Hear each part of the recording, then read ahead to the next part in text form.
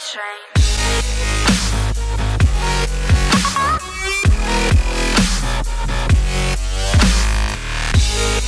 Hey, what is going on guys? I'm Jordan B1309 and in this video I'm going to be showing you some information which reveals that maybe the rat loader could be coming back to GTA Online and being able to be stored in our garages and also be able to buy them online. So this is pretty awesome and I thought to share this information with you. So before we begin, I just thought I'd let you know that I am trying to reach 500 likes for this video, so if you could help me reach my target by spending 2 seconds of your time clicking that thumbs up button, that'd be greatly appreciated. I love all the support I get, honestly.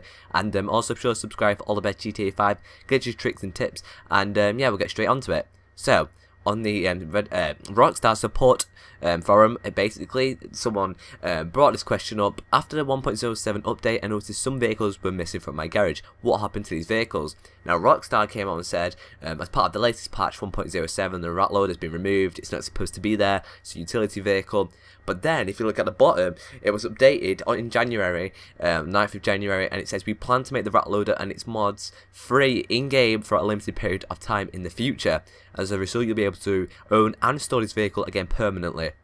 So this is big information because a lot of people wanted the rat loader in their garage. Obviously when it got deleted they were disappointed, and to sum it up, there'll be another link in the description and this will take you to GTA Online, where on the online part of the social club you can actually see the rat loader in the garage and it gives you information about it, where you can buy it. As you can see, it says that you can buy it from the Southern San Andreas Super Autos from the GTA Online, and it says buy free, so I don't know if it's going to be free or whether it's going to be in the DLC and that's why it's free, or maybe just because they haven't put on like an actual cost in there yet. But that it looks exciting because I love the rat loader. I thought it was an awesome vehicle, but unfortunately it did get taken out as it was a modded vehicle. It was a utility vehicle, which meant it wasn't supposed to be in your garage, but obviously you could do a glitch to make it go in your garage.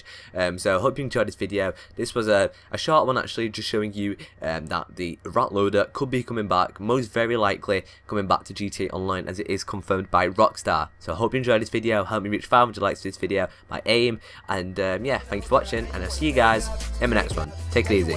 Peace out. Bigger, now you wanna make up, now you wanna make a phone, no.